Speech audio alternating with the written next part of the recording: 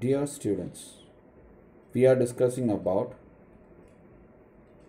manipulator control, which is a topic to be covered in the 4th unit of robotics and automation. As you all know, what is a manipulator?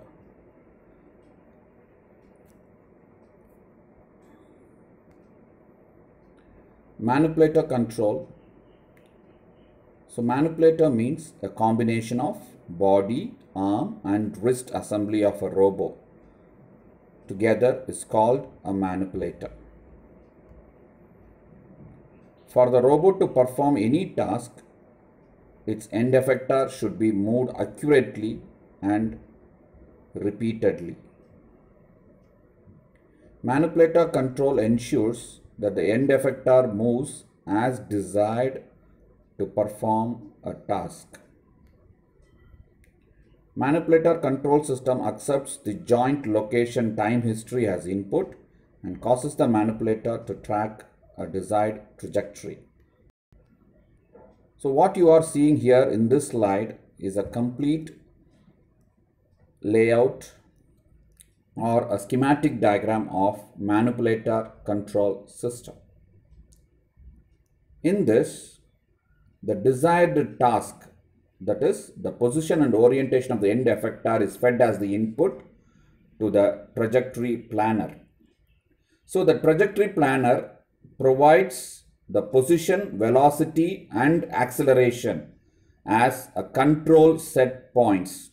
Together, all the three, the position, velocity and acceleration together is called a control set points. These control set points are developed based on the position and orientation of the end effector. These control set points are provided to the manipulator control system, and these manipulator control system provides the actuator command, which is fed as input to the manipulator, and manipulator makes the end effector to move to the desired task. This system is provided with a dotted line, which is a feedback system. So when there is a feedback in the manipulator control system, we say this control system is a closed loop control system. When this feedback system is not present, we call the same manipulator control system as open loop control system. So remember, if there is a feedback system, we call it as a closed loop.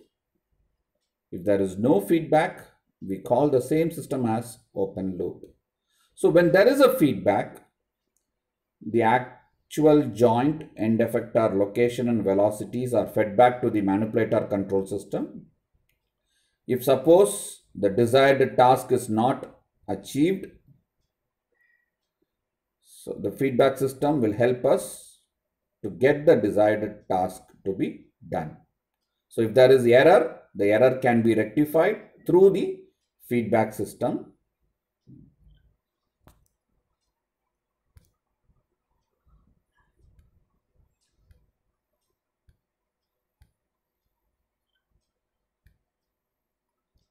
So this is what is given in this slide. So the previous diagram or the schematic diagram is explained in this slide. As you all see, the manipulator control system can be of open type or closed type. So the difference is, if there is a feedback system, we call that as a closed loop. If there is no feedback, we call that as an open loop control system. If there are multiple joints in a robot, then we need a master joint control system. This master joint control system provides the necessary set points for each and every joint. Say for example, for joint 1, the position, velocity and acceleration are represented as Q1, Q1 dot, Q1 dot dot. For joint 2, the acceleration, velocity and position are represented as Q2, Q2 dot, Q2 dot dot. Similarly, for n joints, its corresponding position, velocity and acceleration set points are generated by the master control system. Based on the set points, the manipulators for joint 1, joint 2 up to joint n are modeled, and the required end effector task is being done.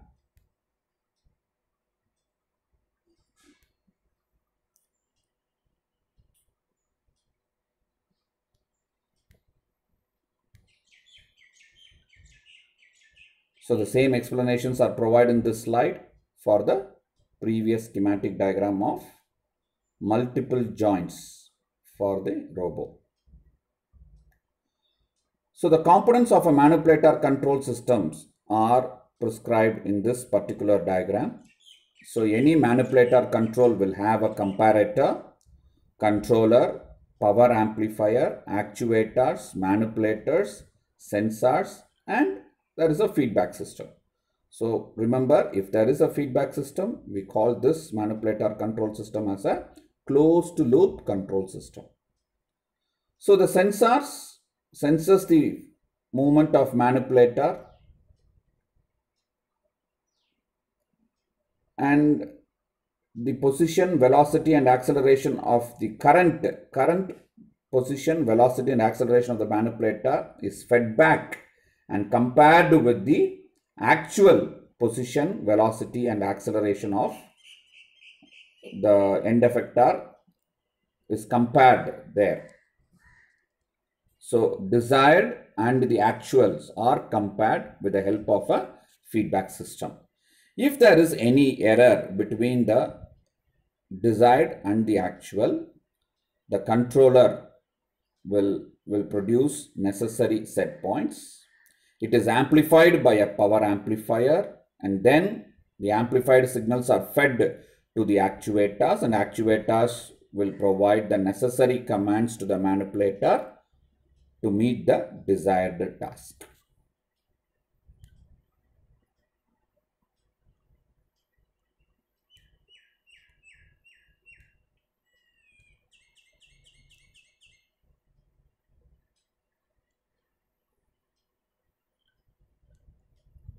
So depending upon the control law used to compute the joint torque, control schemes can be classified as either linear control system or non-linear control schemes. As you all know, linear control schemes where the output will be in proportion to the change in the input, whereas non-linear, the output change in the output will not be in proportion with the change in the input schemes. Thank you. That's the end of manipulator control scheme topic.